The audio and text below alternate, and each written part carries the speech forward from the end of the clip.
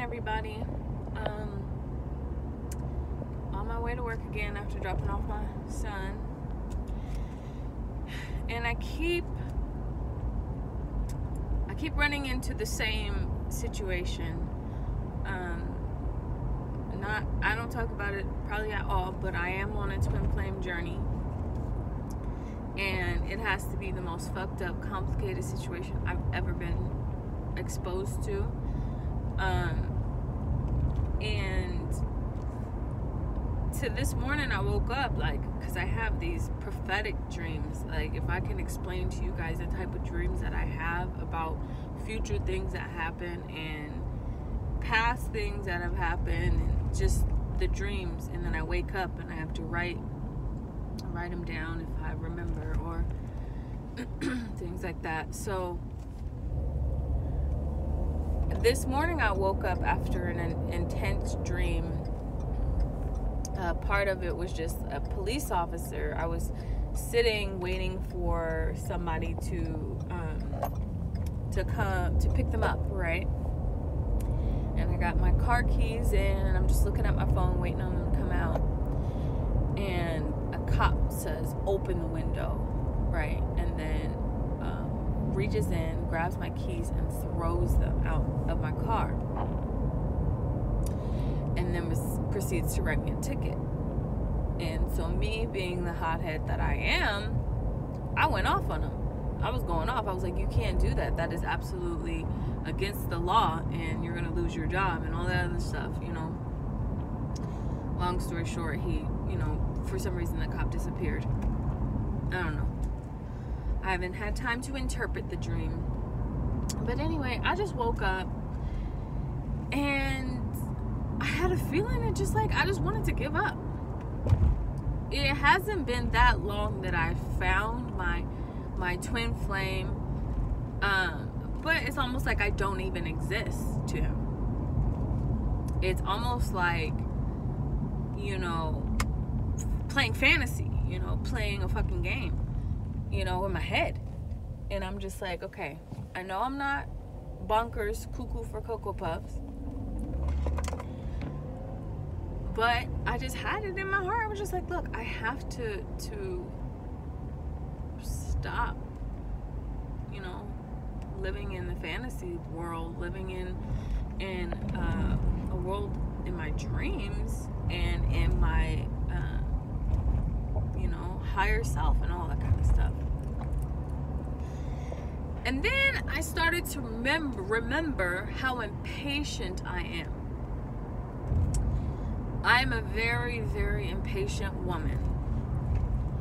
And a lot of the things that I got in life and that I have received in life have been through long trials and long tribulations.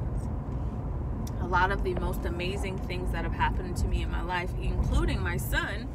My son, I was in the hospital for about 2 months. He was in the hospital for 1 month. Like, every single morning I woke up, they were poking and prodding me.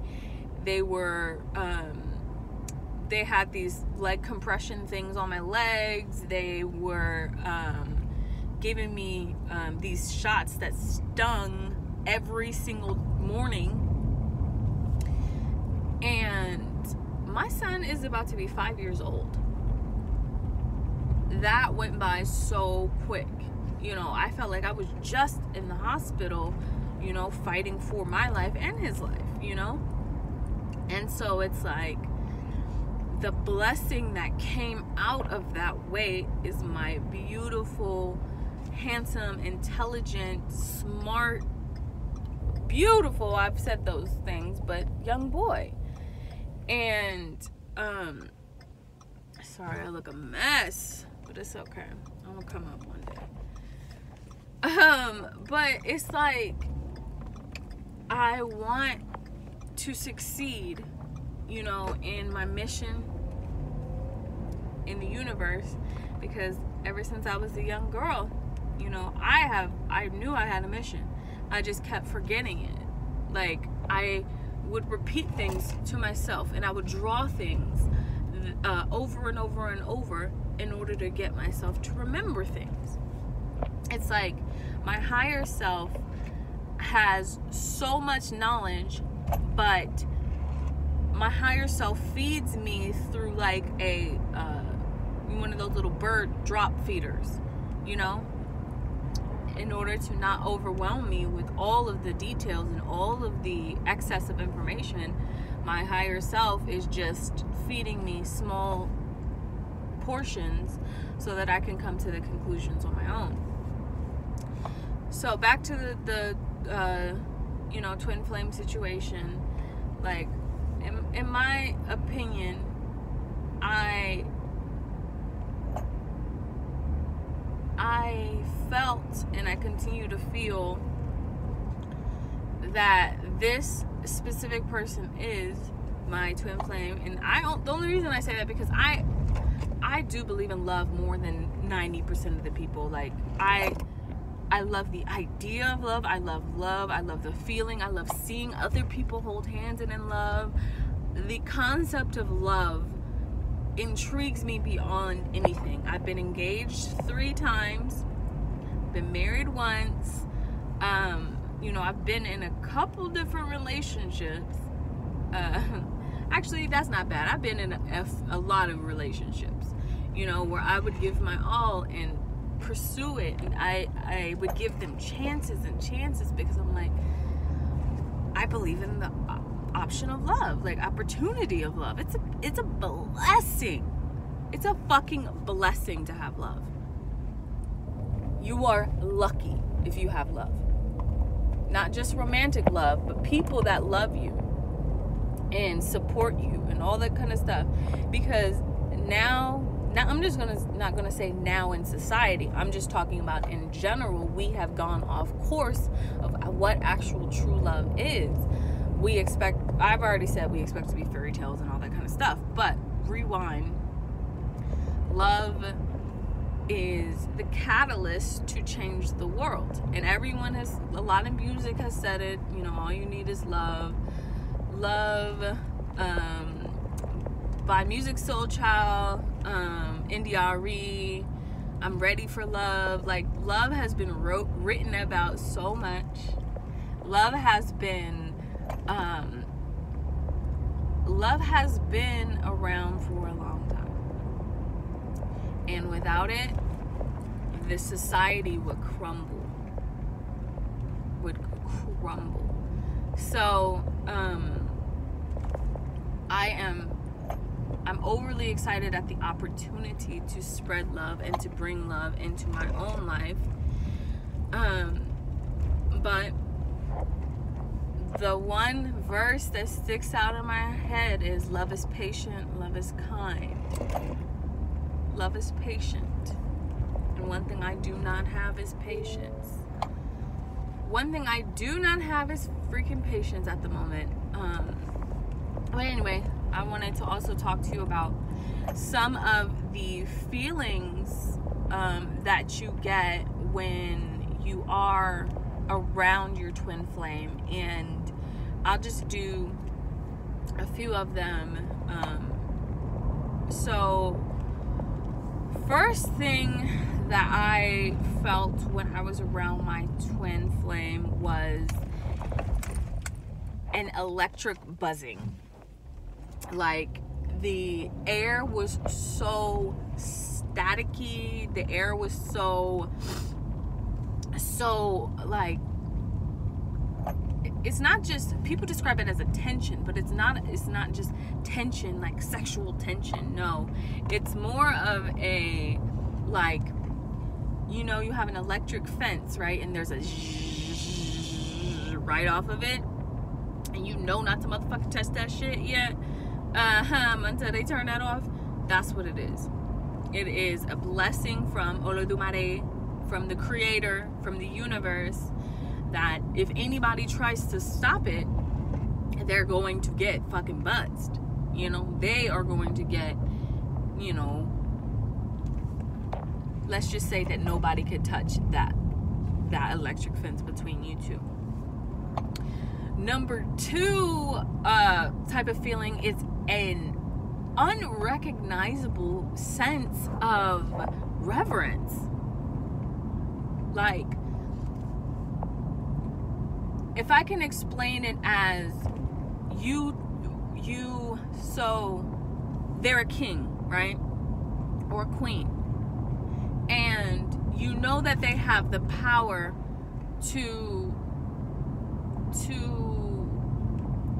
they have the power. They have a power.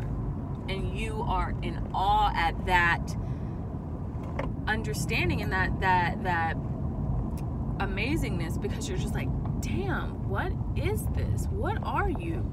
You know, who are you?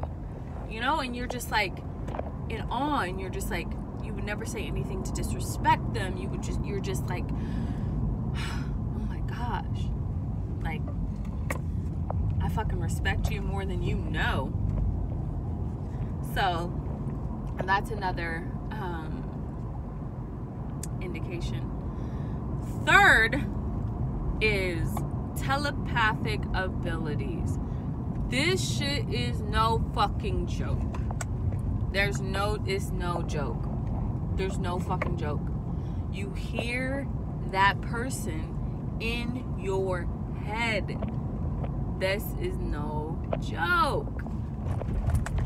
If you feel that you are in a twin flame relationship, which there's only 144,000 of you, so some of y'all leaving y'all husbands and shit like that for somebody that you call a twin flame, all because you just didn't want to be in that relationship anymore.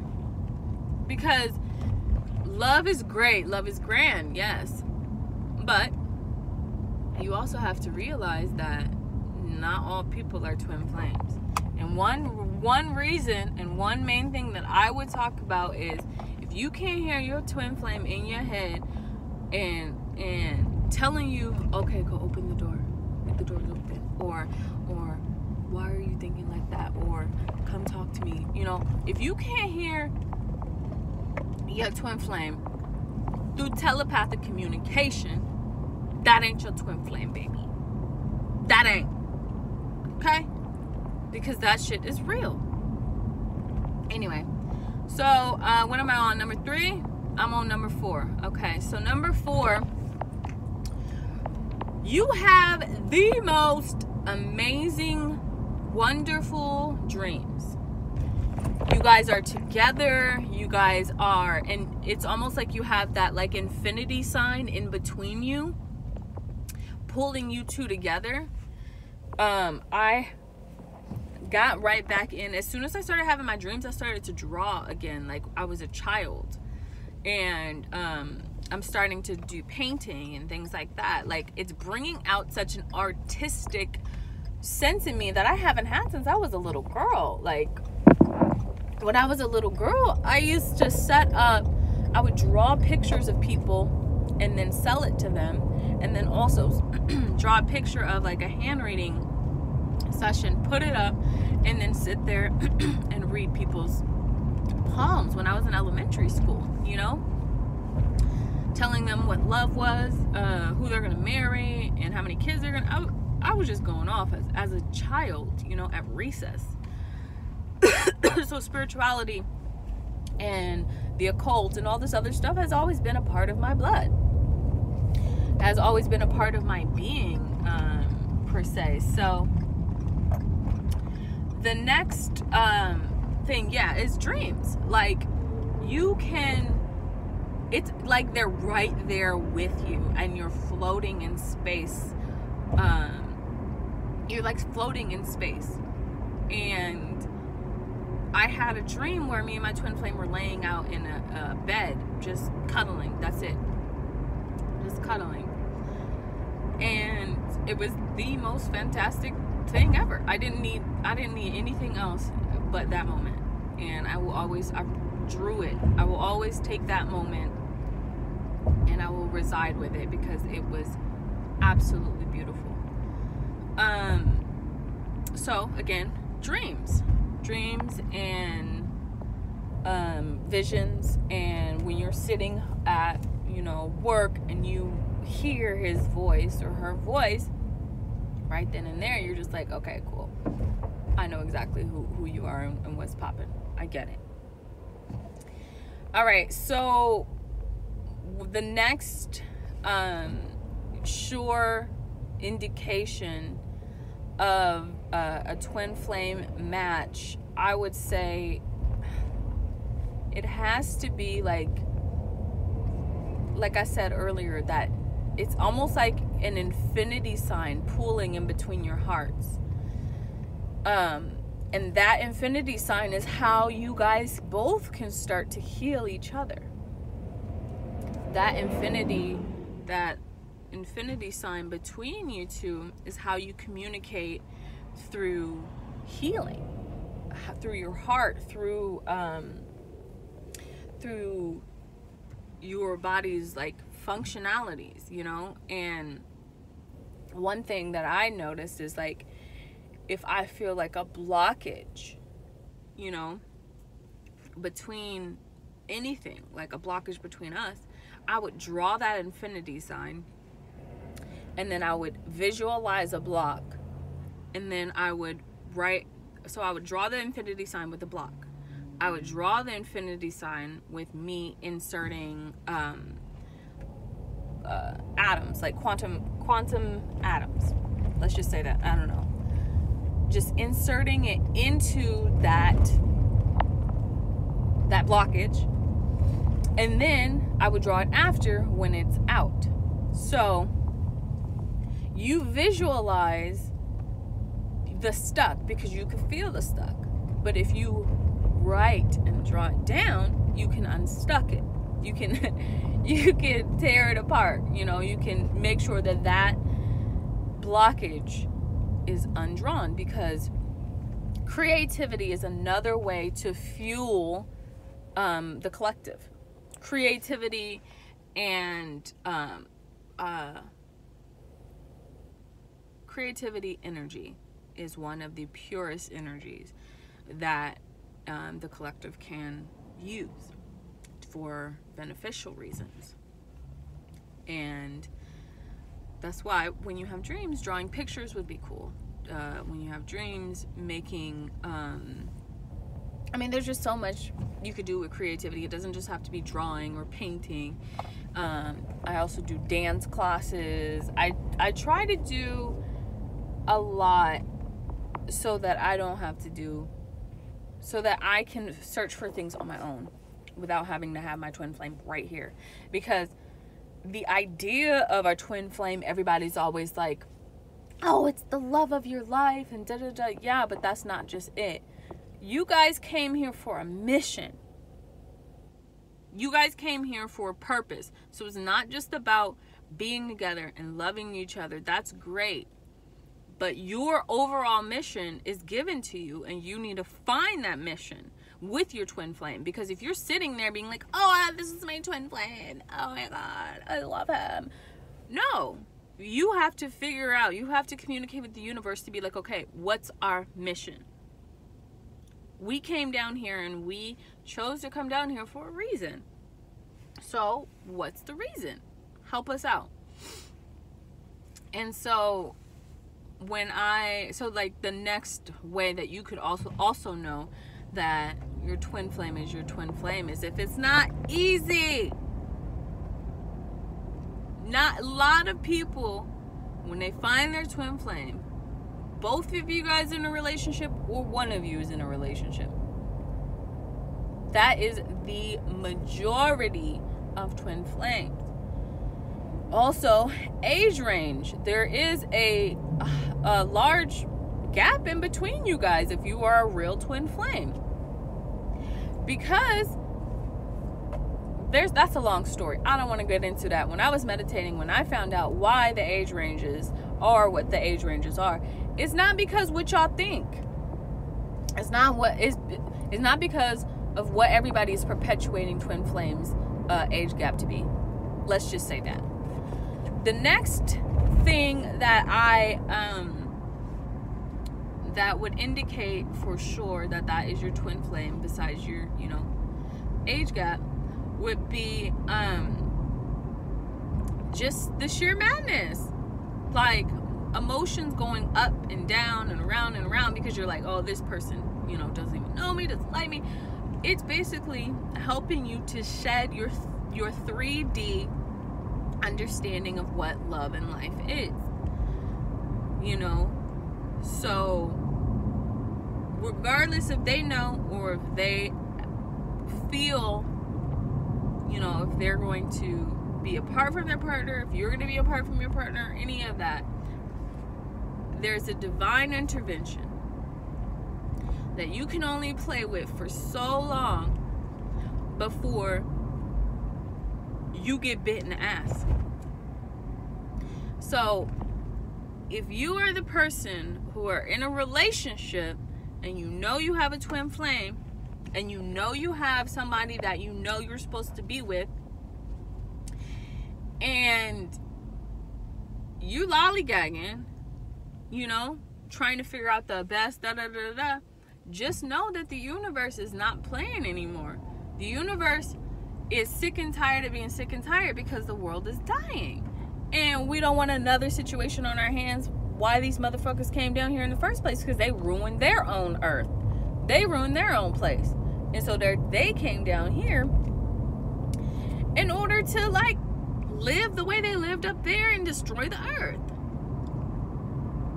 Because we were so blind and our eyes were so closed, we didn't even understand that we had to fight back. They use all of these tactics and all of these other stuff in order to get us to fucking forget about our missions. So if you and your twin flame are in a hectic, weird situation, and not just because you want to leave your partner, but because you have all the other abilities that I talked about before, and you have confirmation that you are 144,000, you should have confirmation by now if you are part of the 144,000. Period. It doesn't matter your race, gender, creed. If you are a part of the 144,000, you should know by now. So the ultimate mission of everybody, a lot of the twin flames and everything, is to raise the vibration of the universe.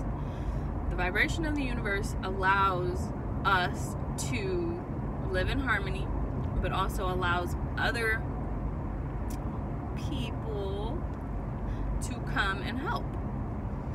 Because the lower the vibration, the harder it is to communicate. And the main thing that is inhibiting us as a collective is fear. They can deal with a lot of emotions and a lot of the frequencies, but fear is something that they cannot deal with. Like it's almost like fire. You know, you can't touch it. You can't, because if it's just like saying, hey, if you want to be helped, you have to help yourself. So fear is one of those narratives that you have to get rid of in order for them to help you, because you have to help yourself get out of fear.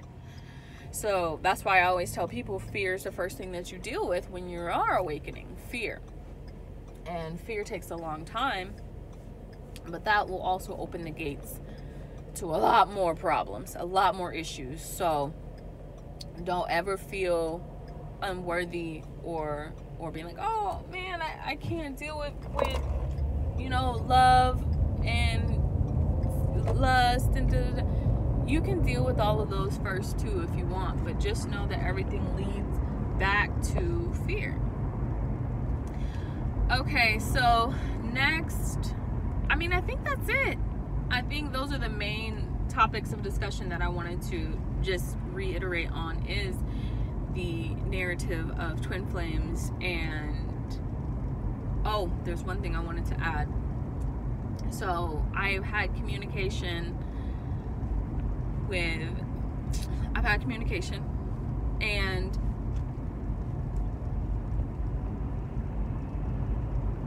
I keep saying how this is the last incarnation time, or one of the last incarnation times.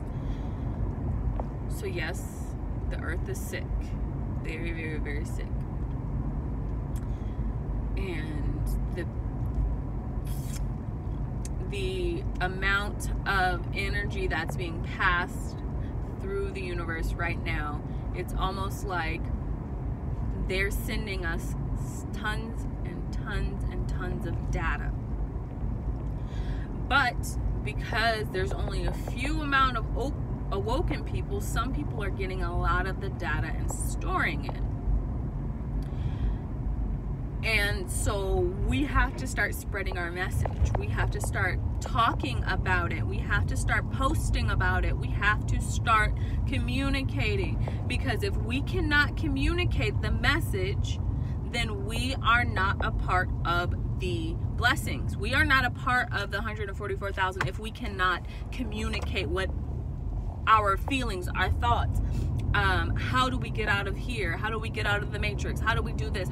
If you cannot sit there and communicate to the people who are going to be looking up to you for answers, if you can't do that, then you might as well try to just have a seat, baby. Don't try to meditate or get any messages or anything like that, because if you're not passing it on, it's like you're just wasting time and wasting space. And I feel that some people are holding on to some fucking valuable information because they're afraid to seem crazy, or they're afraid to seem like, like they know it all, or they're afraid to seem like this or that. Who gives a fuck what everybody else thinks? I don't. So what you need to do is pass on the information. Just like I'm not gonna sit there and coach you 24/7, 365, and all you doing is keep your information. No, people are going through the awakening and they're doing it by themselves. They don't know to go like to the occult store and find a fucking book on, spiritualism. It's beyond them. Sometimes we have to reach out to other people. You throw out a line to see if the fish will bite. If the fish bites, feed. Pull them up. Feed them. Then throw them back in the river. So they can start telling their fish buddies, know what I mean? Like, it's literally that simple. When you get information, you pass information. When you get a communication and you keep that shit in, I'm gonna find you and I'm gonna be pissed. I'm gonna be pissed the fuck off. How about that? No, I'm just kidding. But seriously, we need to start passing the information, and it's hindering our progress. All right. Well, like I like to say is, I know that some of y'all don't even understand what I'm talking about, but just know that I love you. I love you, mama. I love you, granny. I love you, goosey goosey. Pass on the knowledge. Focus on love. Oshun is here. Isis is here. She has awoken in a fierce ferocity. She's trying to communicate with all of her children. Dang. Like, whew. That energy is fucking raw. And as a matriarch of humanity, she needs to be revered and she needs to be respected.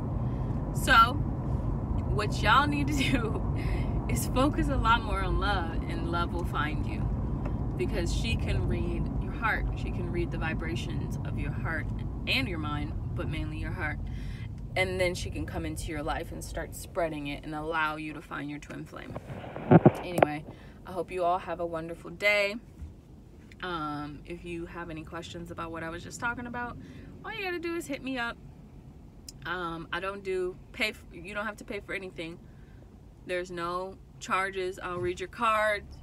I'll give you as much knowledge as I have for free. Yep.